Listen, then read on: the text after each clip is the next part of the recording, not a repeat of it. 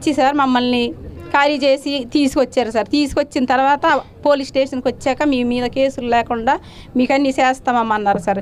సర్లేని ఒక నైట్ అంతా సార్ నిజంగా లేడీస్ మేమేమి ఉంటాం సార్, ఒక నైట్ అంతా పోలీస్ స్టేషన్లో ఉంచేశారు సార్.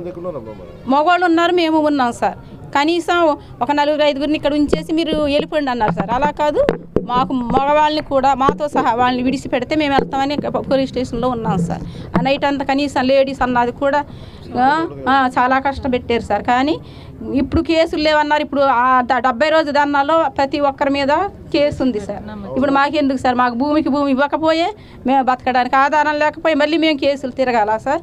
ఇటువంటి అన్యాయానికి గురయ్యాం సార్. అక్కడే ఉంటే అడుగు ఆకు ఫలమో తెచ్చుకొని తినేవాళ్ళం సార్. అది కూడా లేదు సార్. కొన్ని కుటుంబాలు కనీసం చదువుకున్న పిల్లలు ఉన్నారు సార్, డిగ్రీలు చేసి కనీసం ఇంటికి ఉద్యోగం అన్నారు సార్. ఇంటికి ఉద్యోగం కాదు కదా, కనీసం ఐటీడీ అంటున్నారు సార్. ఉన్నాయి సార్. సార్ ఇంకోటి సార్, భూమికి భూమి ఇవ్వలేదనేసి కొన్ని ఫ్యామిలీస్ వెళ్ళి అక్కడ ఉండారు సార్. ఉంటే ఒక అమ్మాయిని చాలా దారుణంగా చంపేశారు సార్. చంపేశారు. ఇప్పటికి ఇంకా ఆవిడ కేసు ఏమైందో ఎవ్వరికి కూడా తెలియట్లేదు సార్.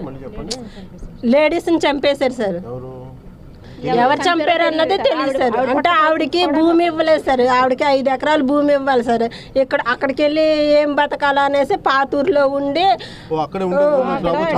అవును సార్ పోరాటం చేసింది సార్. కనీసం ఆ కేసు ఏమైంది కూడా అతను ఎవరో కూడా తెలియదు సార్. ముచ్చిక రమణ సార్ చనిపోయిన ఆవిడ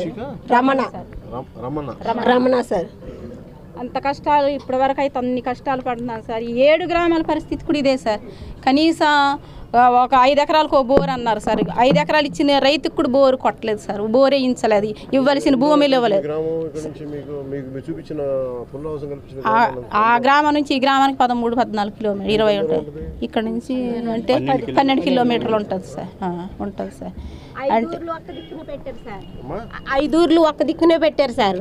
కానీ మాకు పనికి వెళ్తాకి ఒక పెట్టారు. పనికి వెళ్ళడానికి మాకు కూలి పనులే సరిగ్గా దొరుకుతలేదు సార్. ఒక రోజు ఉంటే పని, ఒక రోజు ఉండట్లేదని అలాగ ఉంటుంది మా పరిస్థితి. అక్కడ అడవిలోని మేము పుల్లలు గట్ట తెచ్చుకొని వెదురు గట్ట నరికి అడవి మీద ఉండేది. ఇప్పుడంటే ఇక్కడ తీసుకొచ్చేసారు.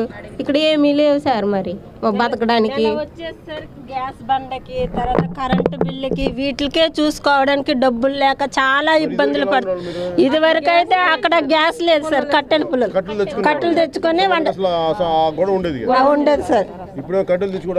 కట్టెలు తెచ్చుకోవడానికి కూడా లేదు సార్. పుల్లల కట్టెల కోసం వెళ్తే వాళ్ళు మీరు పొరుగు గ్రామాల నుంచి వచ్చారు, ఇక్కడ ఈ మా కొండల్లో మీరు పుల్లలు తెచ్చుకోవడానికి వీలు లేదు అని పక్క గ్రామాలు వాళ్ళు బెదిరిస్తున్నారు సార్. అవును సార్. గ్రామాలు కూడా గొడవ వచ్చేసి మా గిరిజనులకే గొడవ పెట్టేశారు సార్. సార్ ఇక్కడ ఇప్పుడు మా గ్రామాలు ఖాళీ చేసేటప్పుడు సార్ ప్రతి గ్రామానికి 7 గ్రామాలకి పైనుంచి మీకు ఏదైతే కేంద్రం నుంచి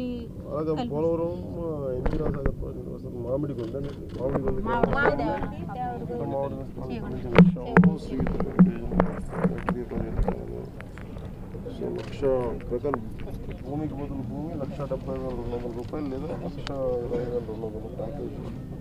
వింజరం సమీపంలో ప్రకాడ స్థలం మంజూరు నుంచి ఒక ప్రస్తుతం వారికి ప్యాకేజీ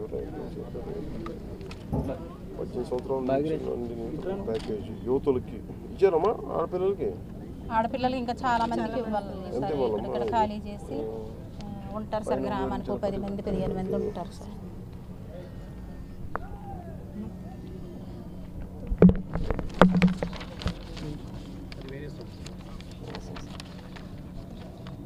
మీ సంతకాలు పెట్టారమ్మా దీంట్లో?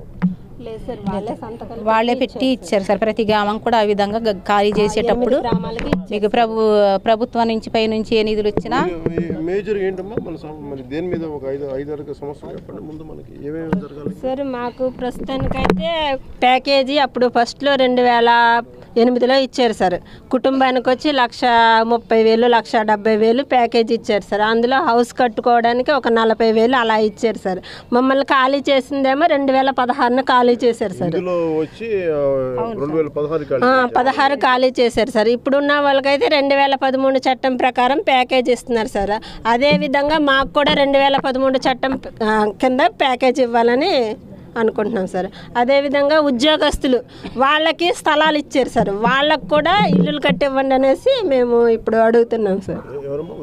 అంటే ఇందాక మాట్లాడారు కదా సార్ టీచర్స్, వాళ్ళకైతే మన గ్రామంలోనే ఉన్నారు సార్, వాళ్ళకి ఖాళీ సైట్ చూపించారు సార్, వాళ్ళకైతే హౌసులు కట్టలేదు సార్, అక్కడ వాళ్ళు ఇల్లులు పడగొట్టేశారు సార్.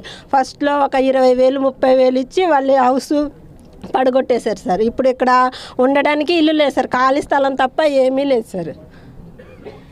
వీటి మీద మాట్లాడతాను ఓకే సార్. మాట్లాడతాను. ఇది నేను మాట్లాడేది కూడా అంటే మొన్న సుప్రీంకోర్టు ఎక్స్ జడ్జి గారితో కూడా మాట్లాడాను. ఆయనతో కూడా సబ్మిట్ న్యాయం చేయాల్సిన అవసరం ఉంది. ఎందుకంటే ఇంత దేశం మొత్తం ప్రయోజనాలు కదా, మీరు మీరు మీరు ఆనందంగా ఉండాలి కానీ మీరు కన్నీళ్ళు పెడితే ఎట్లా? అందుకని నేను దీని మీద నేను చాలా బలంగా ఉన్నాను. సీఎం గారు సిల్వేలో వచ్చి మన గిరిజనులు దేవుళ్ళు మాకు అన్నీ త్యాగం చేసి వెళ్ళిపోయారు, వాళ్ళకి అన్నీ ఇచ్చేమన్నారు కానీ అక్కడ చూస్తే కంకరతో కలిగిన భూములు ఇచ్చారు సార్. ఇప్పుడు అవి పండాలంటే ఎటువంటి పంట కూడా పండదు సార్. ఆ భూమి గురించి కూడా ఒకసారి మీరు దృష్టిలో పెట్టి మాట్లాడతారు. మీకోసం ఇప్పటి వరకు వెయిట్ చేసాను సార్, పొద్దున వచ్చాను సార్.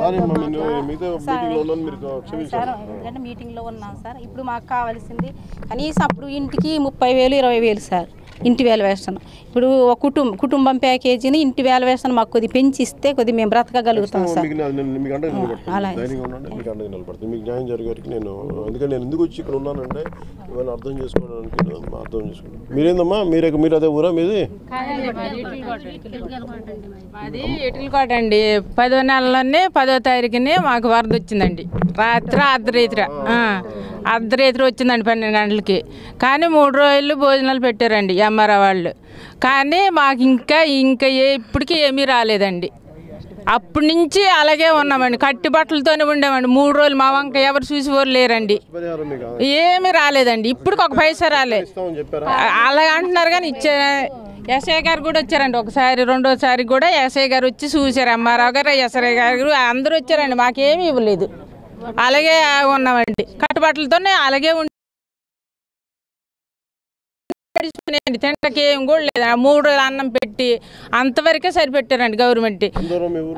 ఇక్కడేనండి 10 కిలోమీటర్లు ఉంటుంది. అదే ప్రాజెక్ట్ గురించి మాకు నీళ్ళు వెళ్ళేది అడ్డు పోస్తారండి. ఉంది కదా, హజరీ దాటాక మామూలు బేరేసి నీళ్ళు వదిలే ప్యాకేజ్ కట్టారు కదా, దాని పక్కనేనండి. నాకైతే మొత్తం 12 గంటలకు వచ్చినప్పుడు నన్ను ఇల్లు మొత్తం ఊడ్చుకెళ్ళి చెట్టు మీద పెట్టిందండి. నన్ను చెట్టు మీద పెట్టినప్పుడు తెల్లవారు ఏడ్చినప్పుడు కూడా అక్కడ వచ్చి చూశారు. కొని మొత్తం మీద అందులో తెల్లవారు వరద తగ్గిపోయాక అప్పుడు నన్ను తీశారు, అందరు వచ్చి చూశారు.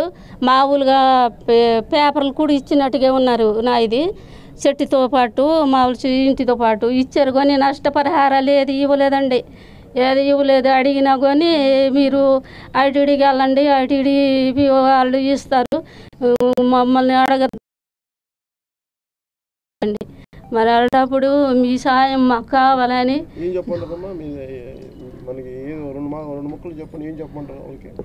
ఏం చెప్పమంటారండి? మాకు ఇల్లు కావాలండి, ఇల్లు కావాలి, మాకు ఇల్లు లోను కావాలి, నష్టపరిహారాలు ఇవ్వాలి, వరదలకి కావాలండి. పంట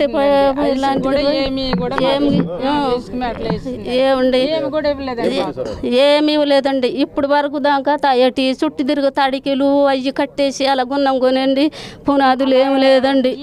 అదిగో ఇళ్ళు అలా ఒరిగిపోయి ఉన్నాయండి, ఇప్పటికే ఏమి ఇవ్వలేదండి మాకు. ఆ రోజే నైట్ వచ్చారండి ఎస్ఐ గారు కూడా వచ్చి మంచి పని చేశారండి. హాస్పిటల్కి తీసుకెళ్ళారండి ఎస్ఐ గారు కూడా ఉండేరండి. మా గురించి ఎస్ఐ గారు బాగానే చేశారండి, మాకు వచ్చే ఆదాయం లేదండి. సార్ ఇప్పుడు మీ దృష్టిలో పెట్టేది ఇప్పటి వరకు ఉన్నామంటే మన జనసేన తరఫున మీరు నాయకత్వంలో వహిస్తున్నారు. కనీసం సార్ మాకు మీరు చేస్తారన్న నమ్మకంతో ఇప్పటి వరకు మీకు ఉన్నాం సార్. నేను ఇక్కడ కూర్చొని ఉండేవాడిని. నాకేమవుతుందంటే నేను తీసుకెళ్తాను దీన్ని. మీకేమైనా 2013 భూసేకరణ చట్టానికి సంబంధించి నాకు చాలా బలమైన అవగాహన ఉంది. దాంట్లో న్యాయం జరగాలి. ఎందుకంటే మీ కన్నీళ్ళ మీద కట్టగా మీ కన్నీళ్ళు కారుస్తా మీరు అందరూ కాదు. మీకు అక్కడ పంట లేక ఇక్కడ పంట లేక బియ్యం కొనుక్కునే లేదమ్మా, ఇది ఖచ్చితంగా లేదు. మీకు అండగా నిలబడాల్సిన అవసరం ఉంది. ఇవ్వాల్సిన భూమి కూడా ఇప్పటివరకు ఇచ్చేస్తే ఏదో పంట అన్నా వేసుకుంటారు. నిజమ్మా, నేను అర్థం చేసుకోవాలి. ఖచ్చితంగా మాట్లాడదు. మీరు కూడా చెప్తానమ్మా, ఒకసారి మాట్లాడతాను. ఇల్లును మనకి నష్టపరిహారం చెప్తామా. దాని గురించి ఎవరు పట్టించుకుంటా లేదండి. చుట్టూ తిరిగి తడికిలేసి బట్టలు గుడ్లు అవి కట్టేసి అలాగున్నామండి మేము. For more updates, please subscribe 99 TV Telugu.